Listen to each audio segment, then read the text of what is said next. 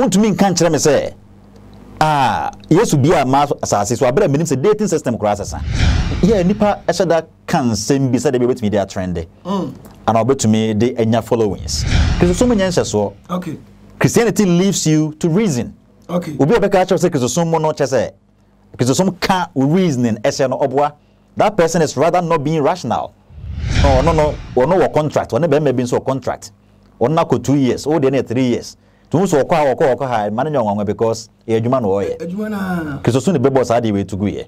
Keep watching Mofanto Lordson TV. Keep watching, don't change it. Keep watching, don't change it.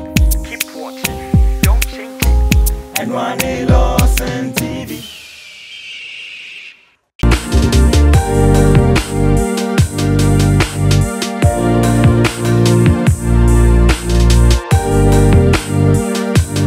Abusia me mo akwa eba Lordson TV so edini ensesa ya da awurade ase yesi na watwe from menim se de ehunhum ya me kasa de na chese menu mienu ye nyina ye ho ye papa menim se ade achi na otwede mpokwa me wa ma ye hu ehan de na chese owo ni papa bi de ma ye se omre nso ya e ma re ho se enne na obi adika ejewa e ma re ho sa na ye papa ampof ajei I can't say if you do good, you do for yourself. If you do bad, you do for yourself. And I have papa, I'm actually the day to say, so be at the Kajawa, and more Bemu, Nemum, fire and pipe, not so free with Yame, say Omrem, na say, I don't know rather than a pa. That's it also on Sabbath count there. And yan and for being one drink so mo, a Brabana Yabono, Yabana Unconam, Abusumi Uncle Contuno, a young quam, and Odama Mayam Abusumi Crow, Uncle Sobiao. Obi anso ankasa ho ntise na obi so ankasa ho apepacho susumu akoma enya oya na show kese ya na dachi bi obema ne homre so Lordson TV ya trans said ya you are not here to say you tarnish somebody's image and I say be so obi adwuma nothing but the truth said the worshipper they be american menam de adwuma de ho chia me na say me trans said ya me twede ampoko na da room free wa na ya adwuma ko bi na so masene abre na abre nyina ombo masene ombo machidom jemetata man ko fa adwuma de ade brewo me kira say wa conspiracy say me mo amane na me mo anka ye say bro makate na for dance mu ne ma nyinara fa bedan wo mo na omumu wani mu aseda wa ha mabom ran say dance papa efie ni ho me ka say nyasro ya kente say me dofom say nyame odom na say unsa to bi so be so ware oba be ma onyema de besiesie ho de eye kente papa dia ene na ka wakoma to yam atadwe wate den ne nyase say bra na ka che no mo kente papa ohene afeni edi osi ahini o pe kente akoba bi a dwumadie bi a beso di kente di bia ensa nyasro ya kente me pachom numbers na etwago screen ne no omade na famu bi na friend yanks no me babo sa so na wa ha me pachom numbers na etwago no wa ha fo so omade na from na omo babo bibia se say say de bia make na I Lordson TV me papa obotan papa ba bia wo bia no da wasipa echiao yankopon sia papa ene odwumadi a odi menim se obuta manpower egusu a eye adwuma ewo amanfo efie no amokate onsanya ka bia bomoden na Friday papa obutan na obema obi na bibia atimi aye kama ene asu ya da sronko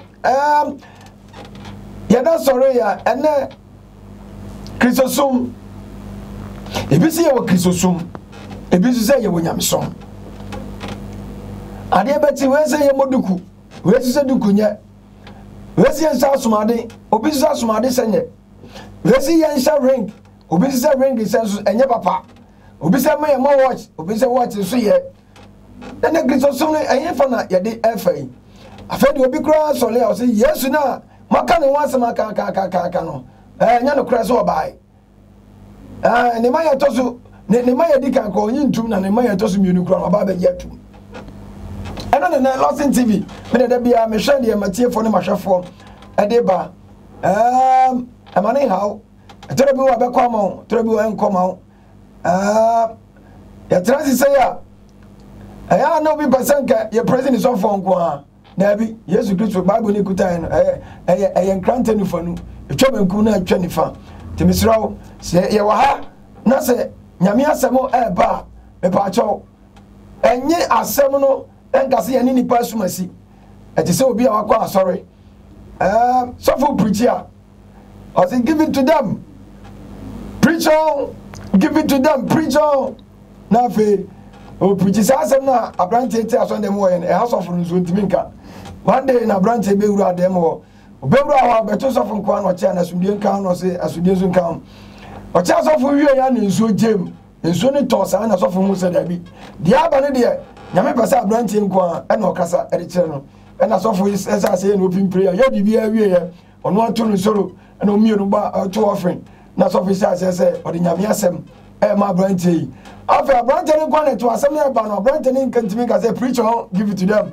preach on give it to abrante yi sɔfo preach on bompo aso na abrante yi kɔ no so papa ɛna de wa preach po na so wo ma asɛm ne yo mo dia no ɛna ma ma asɔre sɛ nka mo ba asɔre a mesɛw ɛna asɛm na yɛ waa na asɛm na ɛkɔma fa na bɔ bra because Bible said ɔsɛ sɛ wɔte asɛm na memprim wakɔma fa nkeka gye asɛm na wawatu ɛnɛ Lordson TV dwumadi ade bro me papa baako bi wɔ ha ɔyɛ me nua ɔyɛ me dɔfo ɔyɛ sɛ ɔsankani ɔyɛ kyerɛkyerɛfo tete na kɛbɛka sɛ ɔyɛ rabbi anaasɛ ɔyɛ rabbi Bible no wakɔdom yie papaapa na asafo a yɛ papa ɛwom ɛyɛ Church of Christ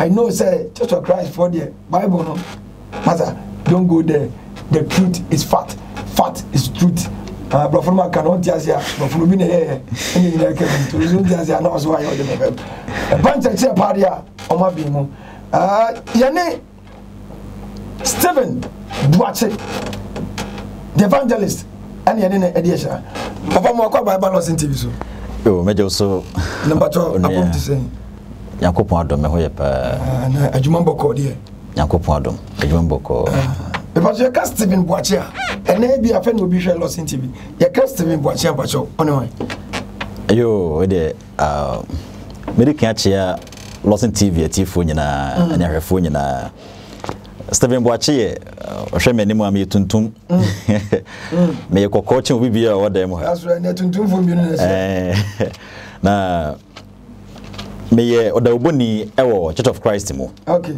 na Missouri Institute of Biblical Studies Ghana hona me jeme tete okay ti mi the year 2020 okay and uhwe ota oyobi ota call Facebook me na me ye me kan say me na me hope me handle a platform with platform what appellation say let the world know okay let the world know platform or Facebook and YouTube nyina no that's right and media no the abribia no me kan Kristo ho asempa me defend no kre no me preachi media no me oda oboni wo Kristo asafo no mo Bible no say Abraham I'll pour my spirit me hwe me honhom agu honam nyina so and we make choice say mrantie ne mabawa and we simpanyimfo ne de ombeda no maso so da nanso ne mpanyimfo no be so ombeda no maso so da ye mo be se mbedai ena na panyin we tole a na we ni we ko yase bo no bo na na mrantie ne nya djuma na foseta ne se bi sini nya me fa mo na ye beda nya di bi sini ni asa ya djuma na ka ho Erwadi Isra oda uboni Stephen Boache Yankopon insha ne papa papa we de ene da yede asia okay na ogbo no ana matumani ahwe Facebook ana me hwe ye pa because afena margin echo eniama bi so that's right I thank God say and I am meeting one on one na I know say Erwade be fa so ama nipa bi o madwen mu ayom kensene e wo twerɛsɛm ni mu amafo ta ka say Yesu na mo ka no asɛm kra no sɛbe wɔtetro ku so a kadidanda ka se wo bai ko ba ye ko Sunday school ene e kyerɛ sɛ nyame fie ye mpedede na ko nsam fie de nkwa enso so ye ko nyame fie so a em se dede wo ho no kra no e do se de wa bonten Kristo so torabia na aye ne ho controversial kakra ba ya onteni ma bi ase Father, ebike Yesu Kristo no kre se wabako. All right. Yo. Me come sempa. Na me cheti fo nyina bio. Ene ya fo nyina. Enkrofo kan se bebre ewo ewiase mu titru Ghana asen so. Kofi bebre sorry say abibia no so share on blog so ene on website so ewo what is it various social media platforms want to say omo purchase nipa enya isa adwen no kra say obeka say to be crown po basase so enya no kreda say to be basase so na mpempe no say nkrofo kasa ansemi no a ya na metenase a ensema bisa me ho no say research bempah na nkrofo e o maye na wonim de kra Bible no ne say okay fine obi a wo kasa no po menyine so beje Bible na di o say Bible no nya no kra na ekoba se enipa to me kasa asem no a na de wona o propagate that ideology no pese o mama yete ase nyina ne se sebi the entire universe no enipa wo ewiase mu nyina various scholars and professors ni ade nyina ne sebi o mu anwene dit na meka ne sa ansana dating system ebesesa from BC to AD no na say bibi great event be it mis shake society as a because you pa na twa say esi because yen hwade o sesi ame no kasa ye no say ukọ abruchire man bi te say Canada for nkrofobia o man ni mo no wona ankasa tumi sesa o matai Canada ebia o baby eduru a time no tumi mana kọ na chikakra baby eduru a time no tumi mana ba na nim kakra once sadia a wo ye no entumi affect wi ase nyina okay o man na nko a na o mudi so sa ana so mudi so sa kwa na so but se betumi affect entire universe a wi ase nyina no a na age se twase bibia e very much tangible ade etumi shake nipa yi ade etumi di nipa adwene modem etumi men nipa sesa prekope ene etumi ade be esie na ansana Yesu Kristo be basase so no akrofo so wa ma no na we date time say BC ubisa historian bia even hostile historians wana wanyintum anasa wanye believers onye Kristo for krampo no wonyina date time say BC a wode kire ebra ebaye prior to the time of our Lord Jesus Christ. I said BC before Christ. That's right.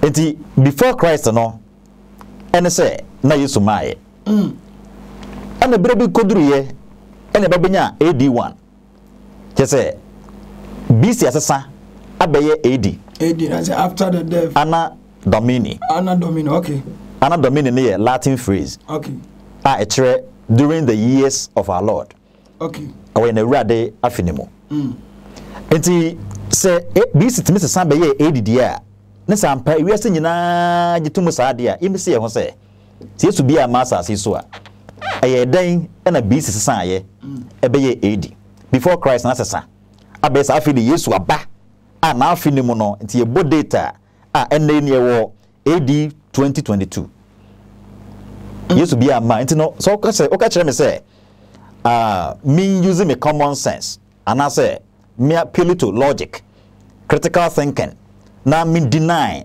say Yesu Kristo bi ba asase so a na che say you are telling me say I say logic na bi enipa ante ase and I say ka say be a rational enipa ante ase the case logic is the principle of right reasoning the science of reasoning that's right nimdia eda adwene ho logic boy made to me distinguish what is wrong reasoning and right reasoning.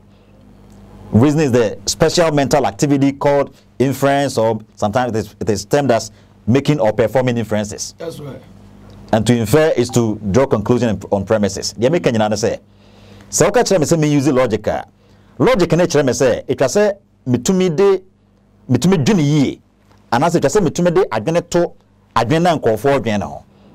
Na me say we say no na adwene na me kwan mu. Ana we di na me kwan mu. O de me misa o opani say BC saye ebeye AD business na say Yesu ba ana AD na be say Yesu aba okay enye on mic to bi na agye atum enye kroketo bi na agye atum enye on man room kwa na agye atum enye Ghana kwa na agye atum wi ase nyina o did you tell me say me just ask me say me just had the idea I'm not me reasoning ana me nwene ye but you know what do bibi ho me reason because it me say e wi ase no efiti ya no ase masesa BC abe no AD babra Yesu Kristo bi ama bi na asi bi na asi okay ye hwe ade ba kon so kire se Yesu bi ba asase so ne se so hwe bibi te se Lord Supper ready di okay Lord Supper yemi se ho se Lord Supper e wa abakosem bia na abakosem bia na me gire se ebe ko nanim no ye be ma some proofs a e kire sa ne ma we mu nyina na ye hwe efiri mre santen a Lord Supper no ready di no atena ho ba be si enne no a e me ye tum se ampa Yesu bi ba asase so okay because in the 21st century in 1961 and then as for I muna chese Lord Supper in the institute here because so much as right at the very inception of Christendom and now we institute sadi okay try debate to say Christians Bible no train ewo Acts 11 verse number 26 say every di kan what I know Yesu Kristo na chidifo na suafo no ofre won say a Kristofo ene sa abri okay na abibia no a obete Christians since time immemorial what a Christian a repeat the name of Christ if you sabre ne eba no ebisi sabre nyina so what a Christian a repeat Yesu din the term Christ owusu okay into Christian that is the Greek is Christos okay and that ayan it become ian ayan no followers Greek word no ayan that is iota alpha nu ian it become ayan and your Christos kai ro iota sigma tau omicron sigma Christos okay it's Christian Greek can Christianas and you know not just say Christ followings back in the days in the first centuries no Frank of was a little Christ okay Christo nketwa not just ombi bia no na echere say one edisa obere mechi na me fa nko echere kra no yenhwe secular history kakra onipa bi tena say no friends Flavio Josephus etena say within 37 through to 100 AD na Flavio Josephus ohwe nengomani Antiquities of the Jews ohwe book 8 chapter 3 verse 3 Flavio Josephus akasafa obere me hu say ono anka so de nani hu no okay wakasafa Yesu no onye Kristoni o onye Kristoni so Tracy abakosem you get to know say Flavio Josephus now for a Jewish sect back be from say SNS na SNS no eyenkrofobia once a Jew for no more sect bebre more Sycaries SNS any Sadducees and Pharisees and Zealots and as for okay SNS no yenkrofo na wo no say wo no de wo mo tana Jerusalem because wo mo no say Pharisee for no wo must say Jerusalem temple no and Jerusalem mine no into mo de tukokotana Red Sea no ho no okay wo mo na sha say practice monasticism say mare ma hotifo fie je say enya de say obeware what's it men omo no mo ware oye hutiani bibisa enti no omo no mo ware enti safo yi mu na according to history na Josephus na we free na obabetena Pharisee for na say e ma wo church no na me Trinity awa no de me pesa me change na say na onye Kristoni okay na oye Jew ni okay na oye obi a na ono so eka wona na propagate eye Mose mera oye obi a na on pese obe submit to eye Roman government because ana na zealots ni nyina na omo ho no say obro ho ase de she Roman amambo na se a na chese o ma sore tie onyankopon okay enunti na New Testament no so to bo as it trace history you get to know say sabra no difu bia mekasa enchire Jewfo ni bio best 400 silent years no difu bia wo mu bio no mo anticipate Messiah no no mo share ni mo kwan say Messiah no yesu be de be obeba enunti na che say Flavio Josephus enyo Christoni or a secular historian now to me put in the point blank say ampa yesu obaye wodne ni ankase hu no a even all friend say oye wise man but bisa say o ka say say yempo say me friend no say onipa no a great teacher son of friend no and I was also a cat to also say the chidi for no so no since that very time no our training like they are not extant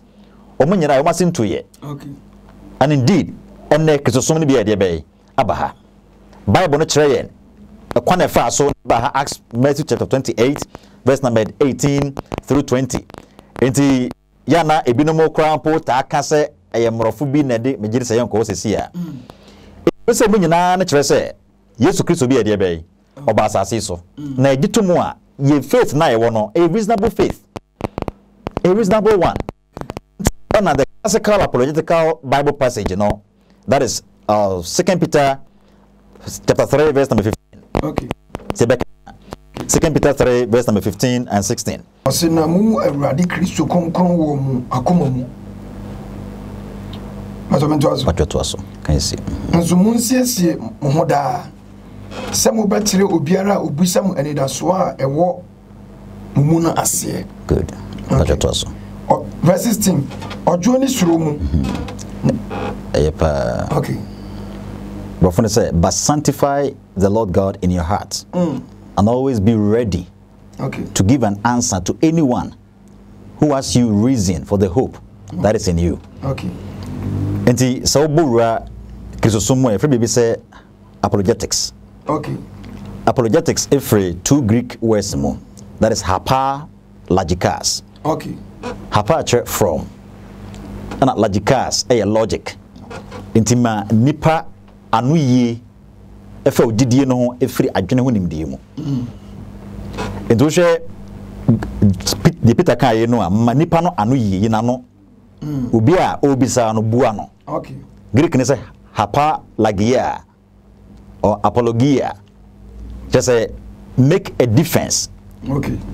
Onipa no pe reason behind odidie na we de be wo no. Okay. Enti mano botayenti e okura sa agidie no. Eti say o catch obi say o magi Yesu ni. Good. Na woni reason. No any reason. Nti o say o mani reason the enti a o magi Yesu. Sanity. That's right. Enti no. That's right. So o catch me say. That's right. Ebia Yesu bia master says. Na make us my reason.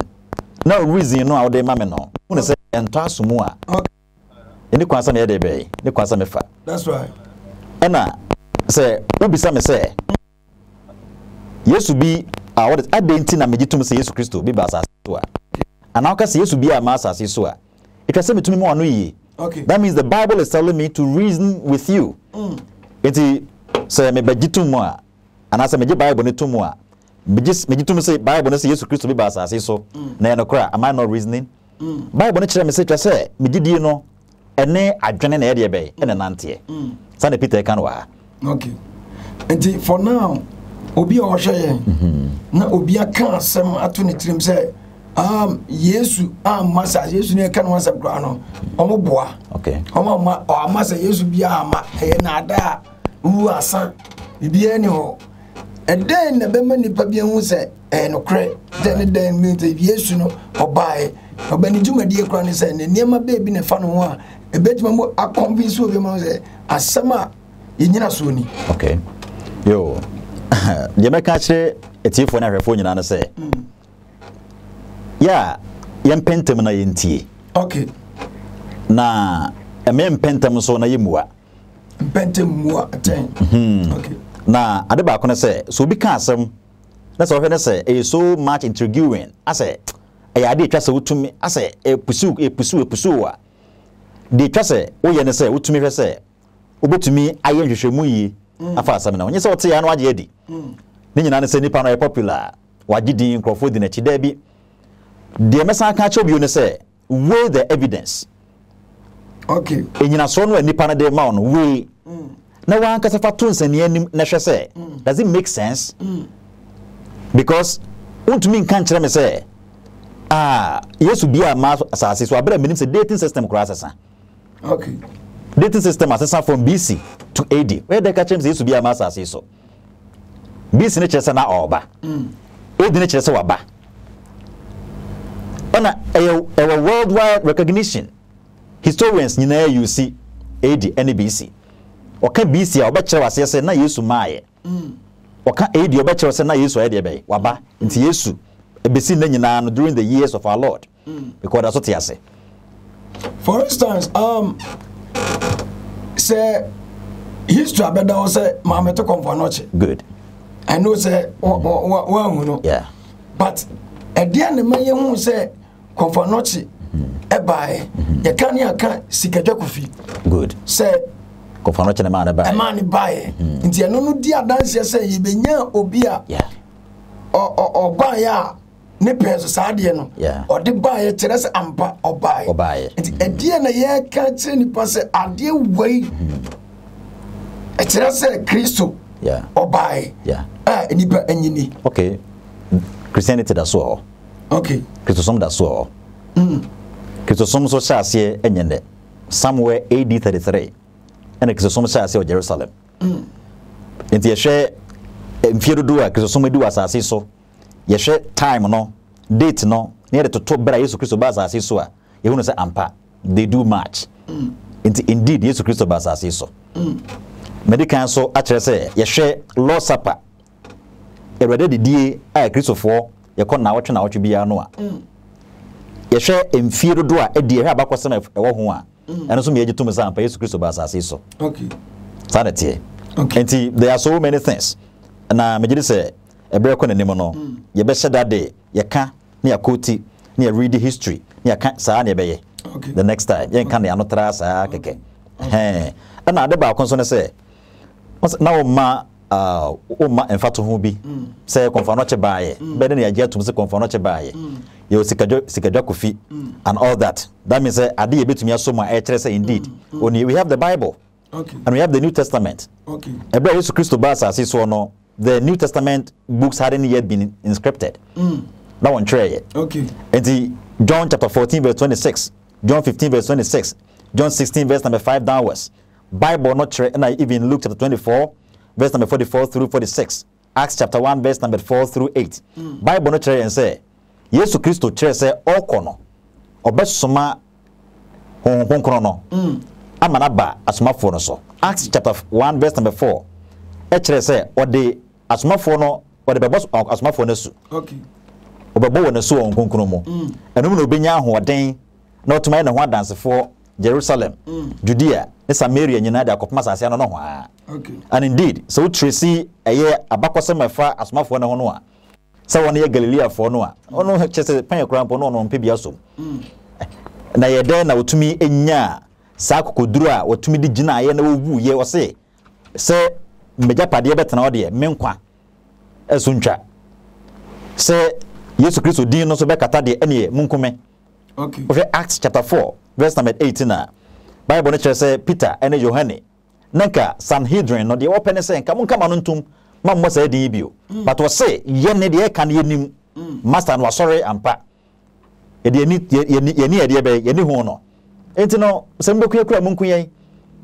And Paul was beheaded with Peter Bonasinium upside down and all that. So I didn't a compel one, sir. I didn't cause of that conviction, you know. Were they not being rational or what? They were rational beings. Okay. It is sabi nanyo ho na tawon say wa di atredi e na atroni mo no ye kunkum na still was say there be ye kremu die mu a. That's omo hu bibi. That's omo hu bibi. They were rational beings.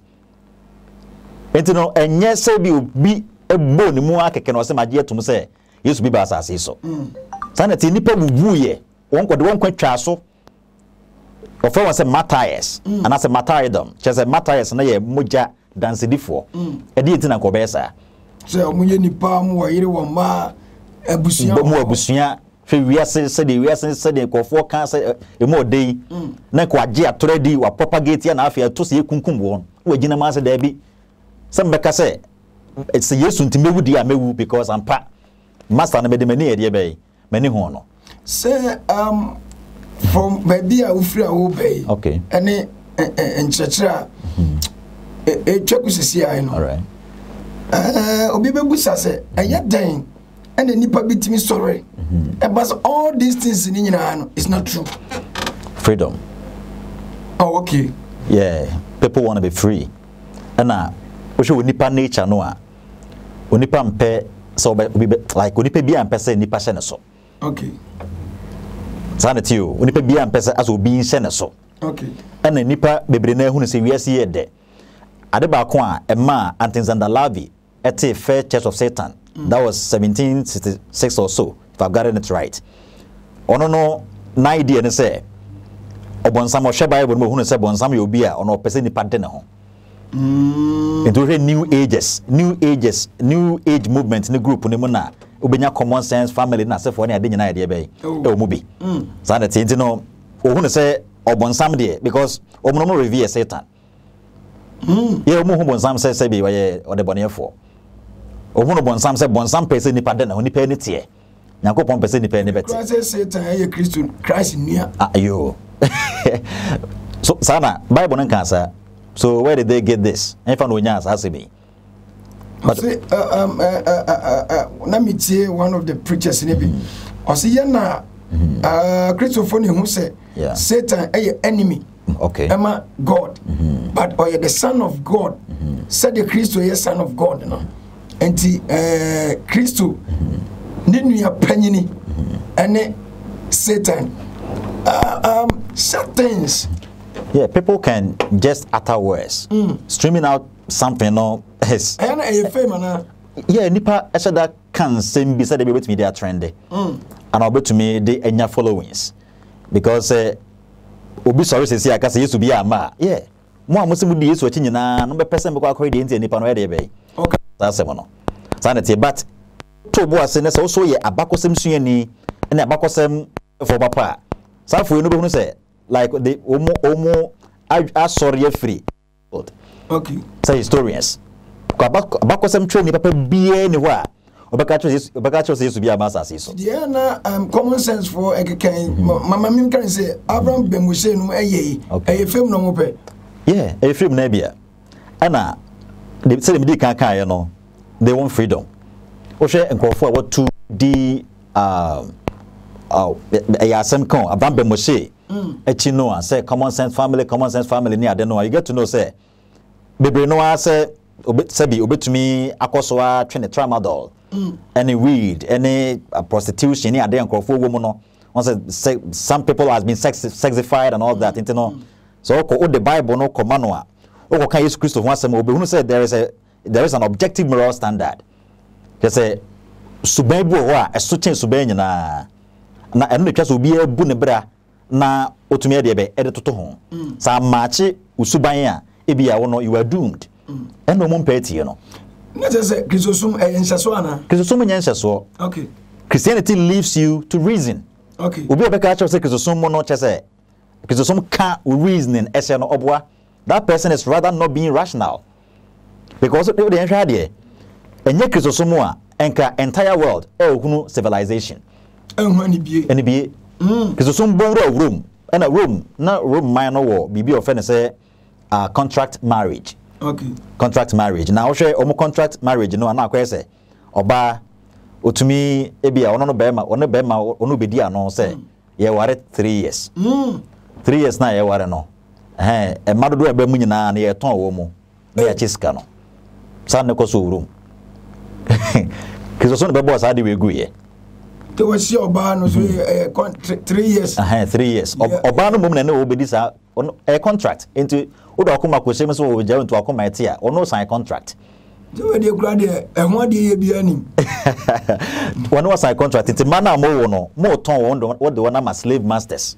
na ma chiska no aso ono be kan no enti no ono wo contract one be maybe so contract ona ko 2 years o de na 3 years tun so kwa ha man nyanwa because e adwuma no oye adwuma na kiso so ne be boss ade we to go ye so to see history you get to know say Antioch what is it Corinth Corinth man no abon say Paul e twa kata ni be come Christopher na ho no Corinth man na o busum bia na osum no fe ne say what is it Aphroditus e be kan Aphroditus na Aphroditus no na oye busum bia na akwese na obibia no a ɔwɔ so ye no na ema no gise ovuro through sako bosakola ene kyese wo na wodi Aphrodite na chi enu ti na ma Paul and somewhere what 1 Corinthians 11 about 3 ene nkataso ne ade no epi ho no me gise berepe mo no preamble ne mo na wo kasa asem no na ma na course a no person me de sad na ewe wiase na no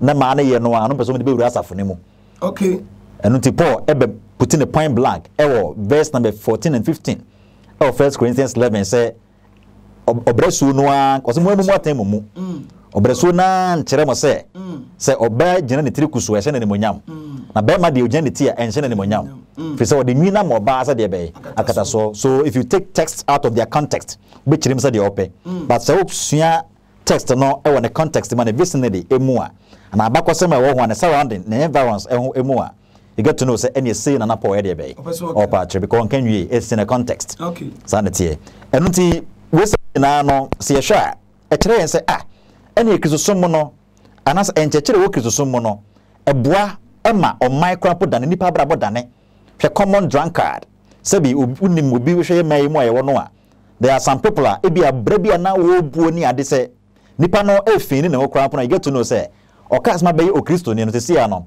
azan was onye bio amen tete kramate agradaa mo de ni ade Lord Kenya no ye hip life artist but and was obey de be that means kristo so transform you nipa but what say tete no e transform you nipa so ko eye Canada say o churches no e wono government no etua church ne ka o mawon ska eni o se bibagana ni nyina na say na adwini nyina na say na ne nsema o ka nyina na say church no e train citizens no ama wona tumi your mama pa na so Ghana say yengu Ghana and most people just speak they just volume out because like obi owa okasa out of ignorance and I say that was a common sense omo guy back okay the government should collapse all churches onim de oka go faso bi ani so onim de oka say ye kasa efa kristosom na say ye hwe the realness of Christianity say ye hwe the actual Christianity Bible nim na ye emfa Bible to kristosom na ye hwe say the kristosom city ankasa fine for that one you can obi to me aka ho asem but say ye ngu kristosom there you cannot say that enye na Ghana ben to me ngu kristosom Adebe na try Antiochus Epiphanes mu nyina try bi the entire Roman government epese was say kristosom ntuma ansay no opese was say Bible ntuma ntu Bible ase onipa bia no obetuma say kristosom onipa bia no ingezo mu nyina obet ingezo mu nyina be keke bi e de ko votel mu nyina be keke bi de ko esi na safo na samado apono ntimi ntwe mfa so yeah ebeba ho nyina me gire say me pese topic ne be yera enti ye hwe we say mu ameke kan nyina no a ni nyina no kire atwe adwene gina so say indeed there was the existence of some man with the name Jesus Christ yesu ba asase so ni nyina no atire say ye wo barima bia ye friend Jesus ye wo Jesus Christ ba asase so okay that say the na Jewfo no one anticipate no because Jewfo no ana won when a D4 no kire won Nyankopon na mo so kan ye e kire won say there's going to be a Messiah Messiah bi beba into what is it wo hwe 2 Samuel 7 verse 14 2 Samuel 7 verse 14 e kire apam course so David and Nyankopon temu a okay in that covenant Nyankopon e make promise bi say obema ohene a obetena wada na hini tuntwada Daniel chapter 2 verse 44 so can be enti no sa ohene obetena wada na hini tuntwada no Nyankopon de to so say me frɛ no oba na ono so afrɛ me agya but so ho no enti say wote son of God and Isaiah chapter 7 verse number 13 no what is it Daniel 7 verse 13 no so edeba no you get to know say Daniel e wani so ade hunu no onya aye ni mo no oso hunu obi a na otese onipa ba okay awo call there na watena ho fritentre de no enchen talking about Jesus Christ into what study Bible no beti son of man every person me say be ko we say so pa the son of man no e kire ni deity e kire say ampa won ne Messiah no okay and son of God so kire ni deity e kire say ampa on the Messiah no. Into a tracy Jewish history, any other Jewish tradition. Na say or say or can't no crash said the Flavia Josephus or can't you know. You get to know say indeed yes to be a dear oba asasiso. Yesu Christo ba asasiso. Okay. Yane brother Stephen Kamaka say the Gongo Bita for Christ or Church of Christ and then to train and come what said ye because yes be maybe I say na obi atimi de openo wa kire ade dia dance say obarema bi ba wi ase a ye wo no did Jesus Christ niam obeye nyina no watimi a kire yam papa entra de bi wa ha odi awura ba bi but the second coming of Christ no all right ebi say Christopher tumfutro eguni pani na Yesu no o ma ba bia all right Christo no o ma ba bia ni wa Christo ebeba okay ana eye no kra wa ye tretre foi eye no kra se Christo obeba obesa ba bio na obeba bio a ede na dia danse ewo ne maya etosumienu all right mesa so adose bio na masa chetiefo bio yiri se omo hweye na ade ba kono se ampa Yesu so ba asase so de a obotainti a oba asase so and I think say no preaching in mature say we share Romans 3 verse 23 a Patrick can hear there okay Romans 3 verse 23 and 24 okay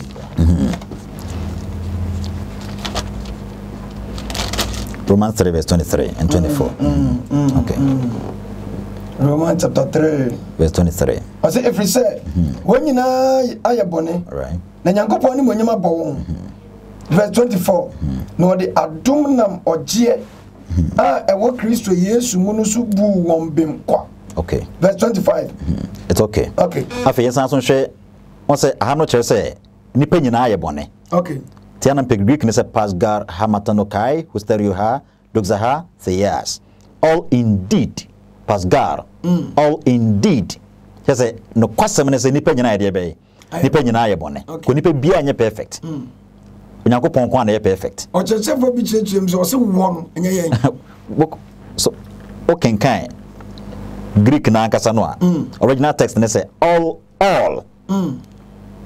indeed nipa nyina wanka all of them okay said they always exempt now okay was it nipa nyina all indeed that's right onyina nipa nyina ye bone and they be a na translation na twese hwe ne sometimes okay se hwe ba bi e kan ye no a na twese Onyankopon nam oje nam Yesu Kristo so no ye de be ebu ye mbem kwa twese adom bi Kristo ba ye se de be betumi nya de be adom bi e betumi nya nkobon kwaje kwan bi ye de be e de to ma esan so nhwe bio se John 3:16 so ka say John 3:16 for God so loved the world me boa se de Nyankopon do wi aseni so de ne ba wo no kro ne maaye na obi a ogini die no oso obi bia na se de Nyankopon do wi aseni okay se ode ne ba wo no kro no e maaye na obiara oginu die no anyira na wanya da nkwa na je se Yesu Kristo baaye Nyankopon de ne baaye o mewukwa obewu ye mbone nti na osan sore ye no okenkan Acts 17 verse 23 down was no Bible no chese Onyankopon ede no e ma ne so bio if Adam Muhammad de ne kire se iwiase nyina nyine ni okay it na chese Yesu ba ye no de di kan ne mo no obaaye e be bo kwan bi to wo se nipa nyina mfa so yesan so hwe 1 Peter 2 verse number 21 and 22 1 Peter 2 okay 1 Peter 2:21 and 22 I say Yesu nhweso okay I say na Yesu sufu na mano preko 1 Peter 2 verse 21 I say na ye no wabodi afrem okay okay na ye no wabodi afrem if we say Kristo nzunguru amane ema moje jamo nhweso se muni na namo achi good into Yesu oba asase so no Olivian pattern bi okay Ujayan example okay example is to be pursued is to be learned Okay. An example is to be followed. Pattern e twase ni pedi akire. Sanity nti na osua bibi free mo. Enti Yesu ejayen enhweso. Okay. Na namon e no pese timiti mu bi. De oba baye ye no chekere ye no. Se na nipa nyina ne se nipa nyina betumi enya nkwa e de ama won kra no. Eno ne twase ye nipa nyina so die. Enti so wodo nipa kra. So pese nipa nya nkwa je na aka Yesu Kristo ho asem kire no. Sanity na sese na tie de Yesu Kristo ebegya hweso de dan me se oba ye no keka asem bi o kire botai nti we de be oba asase so ene ade. Na John 12 verse number 48 ebe kire se ni Yesu ba de a reasonable. Because Bible no se to ebo ase yesua de hwe New Testament ni mu a we get to know yetumi hu ensema hodo Yesu Kristo kire ye ene asomafo no de Kristo som kire ye o shake Kristo som ase ye no once no o kan sem Yesu Kristo share won sa de be on kan to ma Kristo fo nyina me follow suit. Enti ene Yesu Kristo ba bi odi a na chese anamo na ogya ye se ye mfa so no o de to wo se nipa nyina mfa so no o be hwe se ye di akira na ye ni akira we ni akira wo twe waso. Okay. So wo di akira wa de be wo de achew. That's right. So it does make sense because when they can about wanya no outright. See me fiti ya no me twa nipa nyina agu. When they can ba God has come when yakopon aba honam in the person of Jesus Christ. Abe hunu amane. Oba be wu. Na nkem ponche ne ade ne we se mo yakopon aba nyina bi wo but ono wankasa saneye. Eba be hwie moja guye. Wa kire yen kwana ye mfa so. Wasi ye mboni nti no oba be wu ye. 1 Corinthians 15. Okay. E ka sa asem no. Enti se waye wo mu nyina wie se nipa mfa so ne se still ye ntumi afa so ene obu yetana odi bem. So obi ye bem. Eno ntini twa se Yesu Kristo oba bi odi a na twa se adwene ne nyansa de be. Nyansa wo. Based on John 12 verse 48. But you heard it. Okay. John 12 verse 48. John chapter 12 verse 48. Okay. I say the omume. Good. Na only means na only means no the obunu no aten. Obunu aten. Okay, obunu aten. All right. Asama meka no eno ara na ebebu no aten. Enefa da be. Da edi achim. Da edi achim. Talking about the last day. Eye ewe bre no. Okay. Na maye to so mi no no. E na o kan wasemi. Enti wodi kan aba abekyerekere. E na ne nkyekere no pattern. Wodi kan aba abeda suban bi edi. Enti eno na beye objective moral standard. Ita se nyina yetumi de na brabo yensuban toto ho. Nti wo de na mismatch ne de no beda na de no a that means say wono wa mese mark no. Okay. Sana asem na tinti obaye no ampanso obewu ye mboni nti wosie no na nasaso san sore ye. Bible no kire ewo Acts 17 say onyankopon de na kire ewiase nyina so bia de be. Yankenkan on Acts 17 verse 23 and de chrono. Ensure. Acts 17.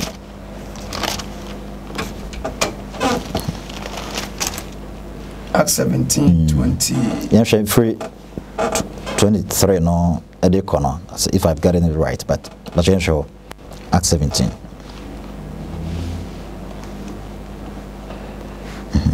I say, if we say, Mary Tremuna, Mary Tremuna, Michelle, Niema, Masum, no, Mihunu, Aforibichia Binsu. Now, what Trinas to say. Okay, verse 30 rather. Okay. Acts 17 verse 30 and 31. Okay. Na sainti onyankopon agu nani agu mrahodo a woni no so. Na afa de o hye nipa a owo ma nyina se onyi nipa a owo ma nyina se won sa kire won adwen. Okay. Verse 31. If he say wayida bi ato ho a onnam oberema bi a wayi no asi wo so. Yeah. Bebu wiase aten. All right. Tenenemu.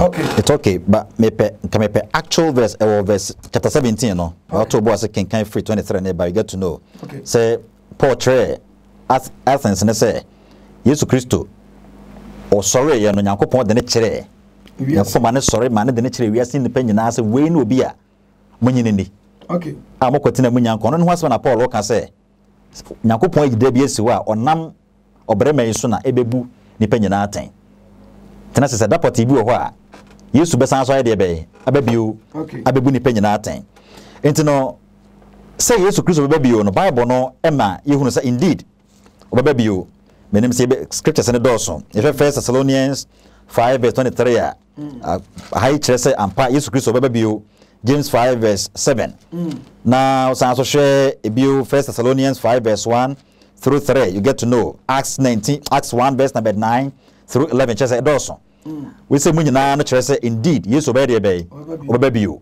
na ne maye no a obabio no wa mayen sign be say bia ade we say no a na muhu a most of the times yana bi no misinterpret Matthew 24 okay Matthew 24 na wo share asema Yesu Kristo what is it wo share in the 1842 1843 1844 ne eko nyina no a opereme bitina ase na ofene say William Miller okay William Miller na owo John Smith asori ne Baptist na waye no so obi a wasua de about prophecies ene adenti oti movement bi na enya sorry the movement na oti no from say Adventists okay na emuna na LNG White munyina na omowo ene CT Russell mo ne Mr James White munyina no emuna na omowo na William Miller created this kind of movement no.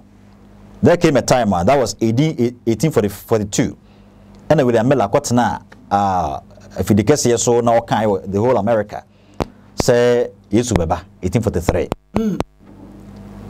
okay no say over 50,000 people of America and you know there has been the inscription of books about this kind of falsehood now or you know I'm friends the great controversy oko bookshop bia obetumi anya biato okay na ebra 1843 ba ye no Yesu bia ama yes what deceiving nipa osanso kokan bi so I miscalculated the date it was rather 1843 date no cross I miscalculated no na 1843 rather what is it 1844 rather 1844 so ba ya Yesu bia ama na just akoi wedi ntro otwantro etsa de etiase eti Ghana ha bi udifo bi kwasha en was 11 boba bi betiato ni paso me sa asem we ina edwane ko jina park na park na so kra na boba na nto bia na hanya okra na e ba ya chesenka betuma yam nipa big place boba betia nya ade atwase ke bom ho ban na kwasha ase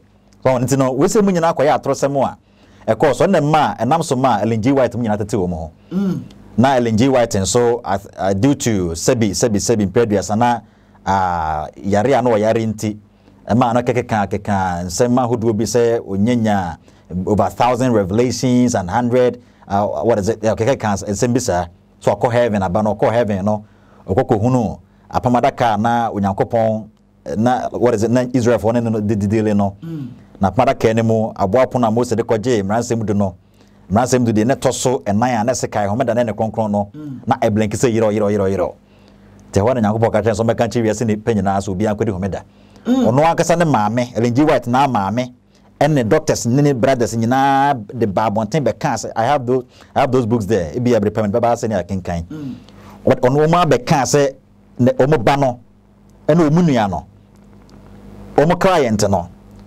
oyare sebi Entinesem na wo kan many pan fa serious. And so ene hwe ene merma kukuda masomo na chese Enti on na Adventist no ba be ye no SDA 7-day Adventist Church. Sana kokoye enti no I think somewhere in 1871 1872 mo no CT Russell so ekeka bi sa say Yesu Kristo wa ba no ba ye no ono na JW fo nko ane hu no.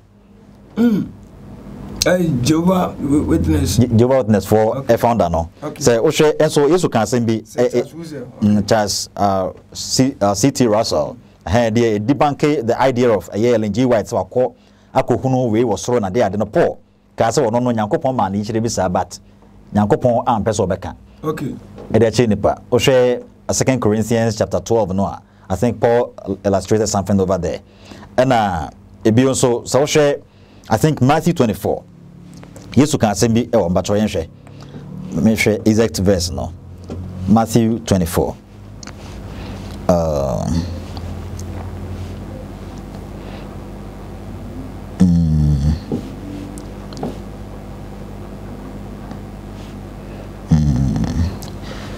I've missed the scripture. But it's Christo. Actually, say, don't know any brand of dear. Will be a name or banning name, now obofour so dear bay. Obofour so that's one fabreno, amma unipa. Okay. Maybe. Me per se, it can kinda, but it's Matthew 24. Oh, that's right. Your name, the evangelist or Sankane, Stephen, watch it and you know, action and come you need deep trust him and come the first coming and the second coming, yes, please. The my kind and then natural quite old be so attitude and the tossum you know so and no good so yet him. Lordson TV so na hwe na bring na no ubenya ensem papa afia. That's why the worshiper also na hwe make a throw say ebi so a also oye osenkafo oye church for oye prophet oye apostle oye bishop oye cardinal now person bibi on tiasia the platform is yours platform the whole bring na you can call Lordson TV numbers na ya na e screen ni no also betimi afre na ya no ade ahia na ya no atwetwe nkomo said ya ni opanye twetwe nkomo ya you should Mark 13 verse 32. Okay. And Matthew 24 verse 36 na so I can't some chrono already maybe I want to maybe Mark Matthew na was here. Okay, Matthew 24 verse 36. Okay. 24 verse 36. Verse 36. Yeah. Osena edane donkono edie obera nim osoro bofo ni oba no mpo nim. Okay. Di eja no nko ara. Good. Enti ye hwe ase no a once Jesus Christo we including no. Okay. Say obi bie ni ho a wonim abofo nim. That means on reveal ye enchire ni pa bia.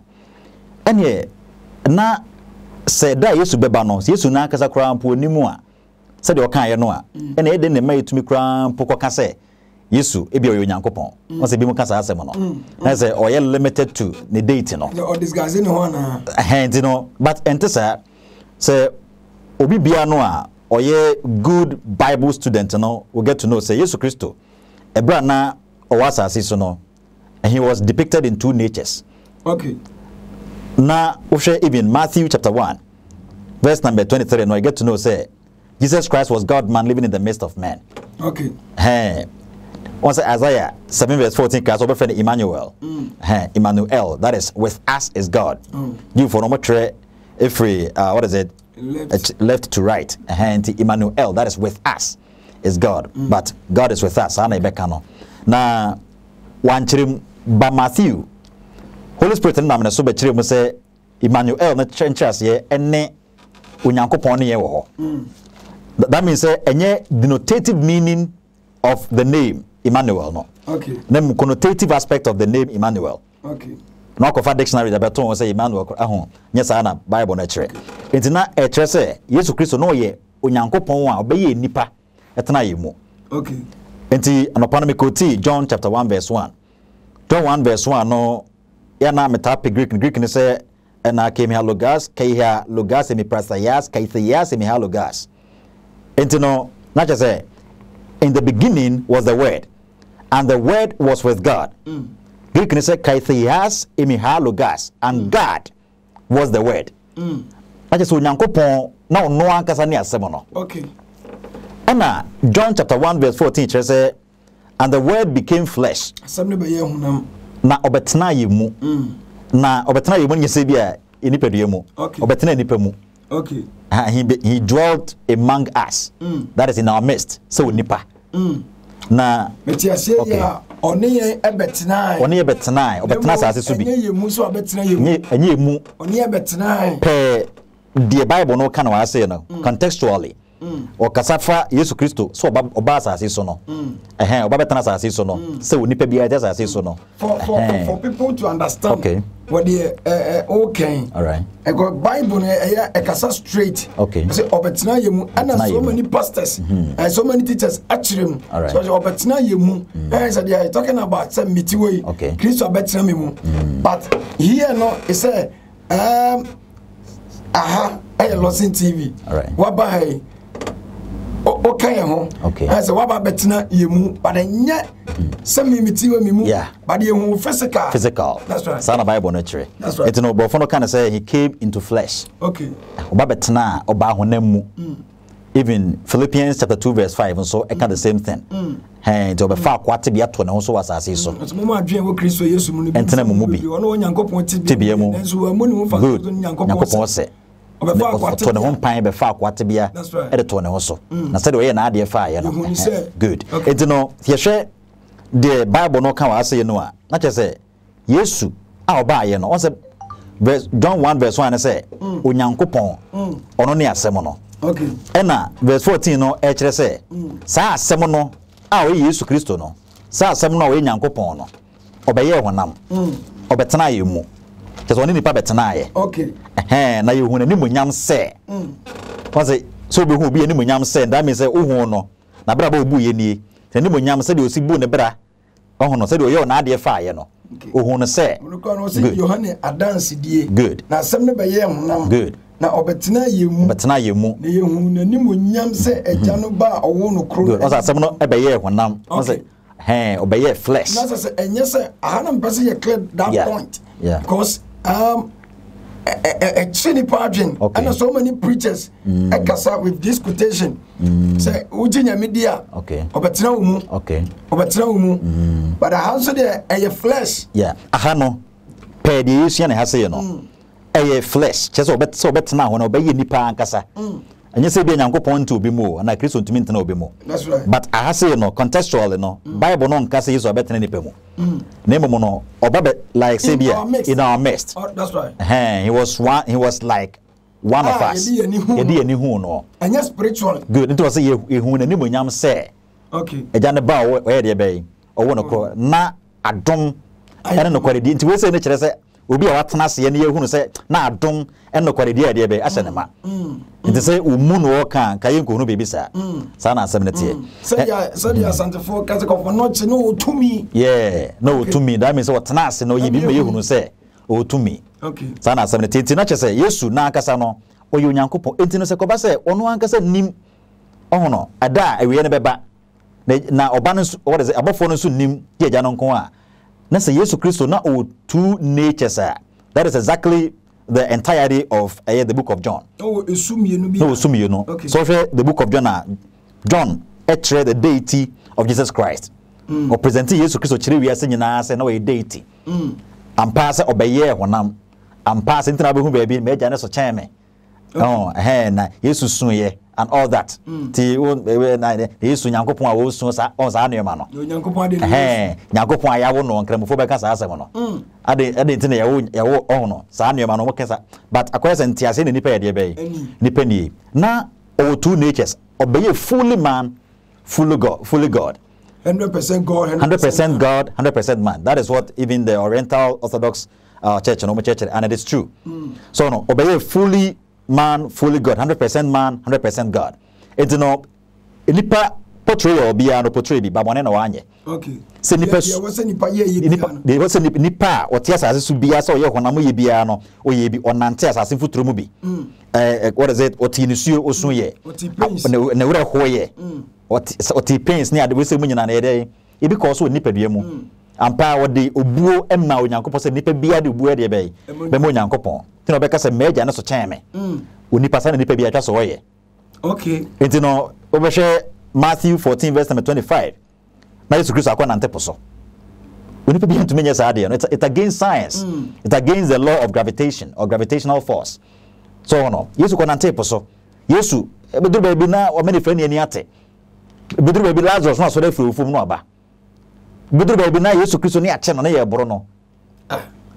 Also one share twist wa adwen we nyankopon obi onyankopon no ni pebo na wura ho sa na wo su sa no edu ba bi kura nkofo bi ka say ah we ama say obetimi aye bibi na emum oba esu no wo su okay nkofo ta ka sa mo no omo obra okonya ni lies was okay odru wa no o su no okay answer omo mo de ba say na genim say we all ba ne de oba bi ba no so ba yesu no okay that is what people can say and say Jesus Christ sun ye ewo ho a that is I think the scripture do be enim John 11:35 Jesus sun nti say Jesus Christ sun ye no concerning where you are coming from no okay. and mama can we oh matter the can say oh can human aspect of yeah said the music hu no yeah and said the otie and said the wuchem say edu ba bia oye 100% God or 100% woman. Baby also far ni party biam no. Yeah, offer mu. And the baby of for fun nyam sumu so no. Offer mu. Good. And to say most of the times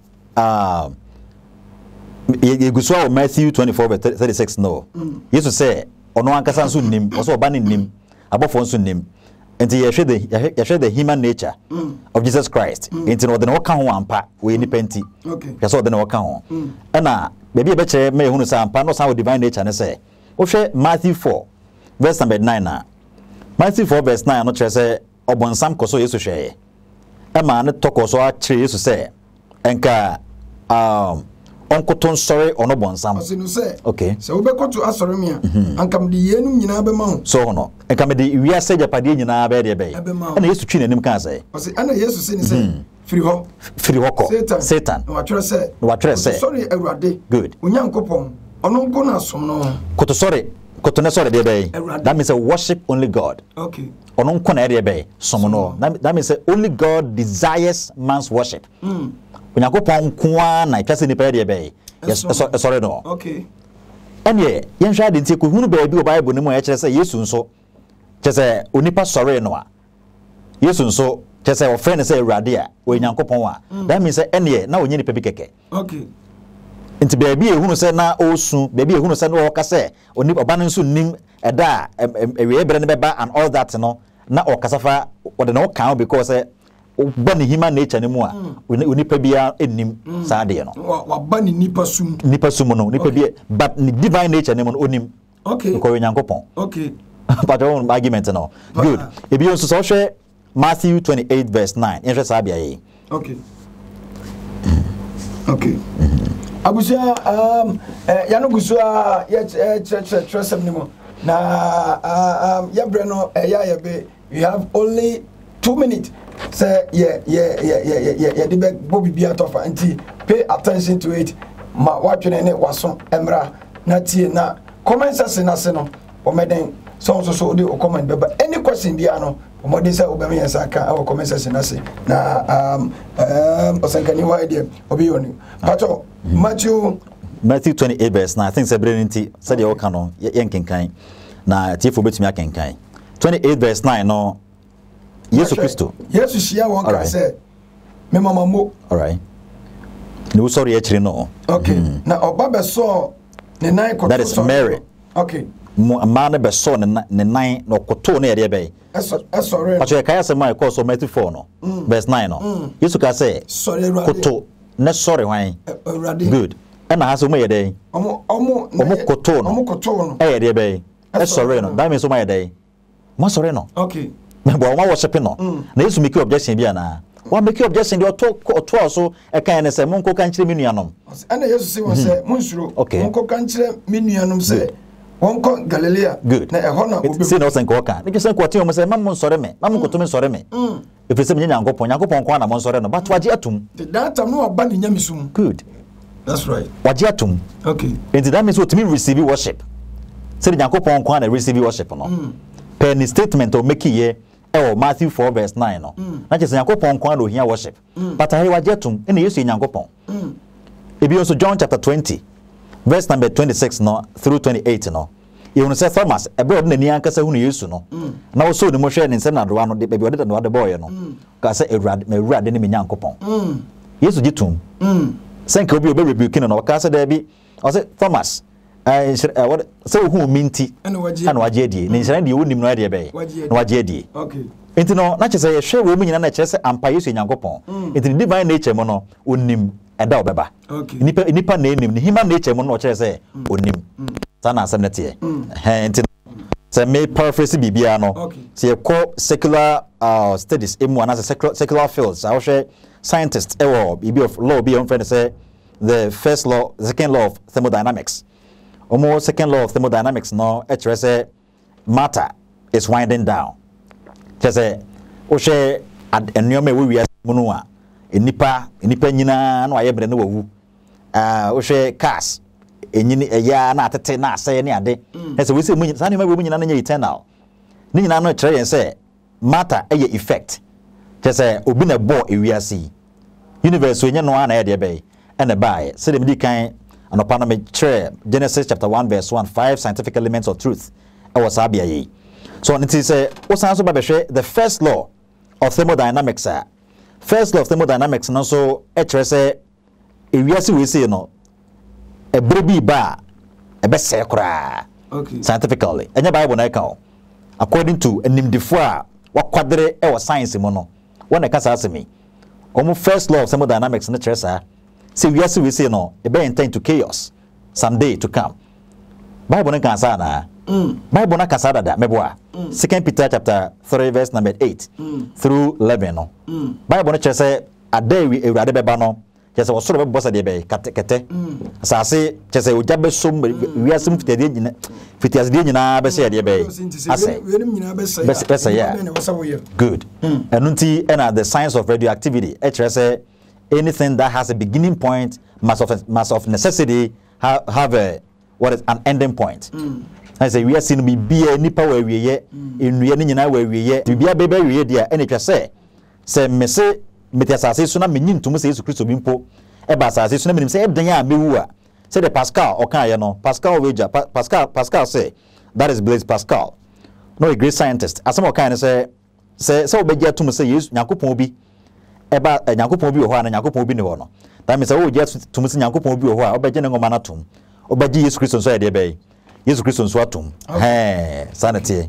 It's just 50-50. God bless you. God bless you. Already Israel said that we are prayer. Now Lordson TV. We have great teachings for you. You want church be you the ebrewo. You want church be and to patrol always Bomodin said obe subscribe to the channel. Now anytime biano unsa atimi akanya.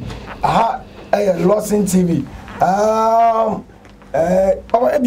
After the winter biase na opese ohia o contact na ono kasa 101 but your number be no friends. Oh, my number is 0553 93 2045 2045. Okay, 0553 93 2045. Yeah. Edini Stephen Boache. My name is the worshipper. Edino and say adaso ye Lordson TV message jumadi yesu de na me ka say we have constructions no bo ma chidom nyasroya kente nyakopon enhira obia na onya obia ekese makra Mama Waka Baba Waha Construction Company Limited. You use modern cost-effective building technologies to build state-of-the-art facilities. And yes, also provide separate ancillary services such as architectural drawings, landscaping, renovation, electrical installations, and repairs. House management, plumbing, carpentry, masonry works, and the market come. Ebusia for Wawa Quintum, Bumwana Wapida was done. I want to Kodanda. Makam for Waha Construction Company Limited. It's a Denbiara PDC Biara. So school done, chapel done, restaurant. From a Waha Construction Company Limited. Nantumada, Ubesin the Kamadamo, Sapeda Washadamo, Oboshadamo, Capimabra, Ababa, Apachiwodan. So we're going to Manasseh PDC Wooden was Central Region, Ashanti Region, Western Region, Greater Accra, Ghana Babyara. Moyaring it ever contact one. Kululubiani, Waha Construction Company Limited, Woko Yarati. What Denbiara PDC Biara on your problem? Na ya repairs so. Yana able staffs and home 24/7. Time being here when Biara. Afropona, I bet you do. Waha Construction Company Limited, Cape Coast, Kakumdo, Abrajukwa Road, Waben Kakum, MA Basic School, Abrosano Biana, our first floor, a bit from 055-026-8598. Email wahaconstructionlimited@gmail.com. Social media handles: Instagram, Twitter, and LinkedIn on Waha Construction Limited, and Waha Ghana on Facebook. Visit one website, www.wahaconstruction.com. Waha Construction. No job too big, no job too small. Keep watching Lordson TV.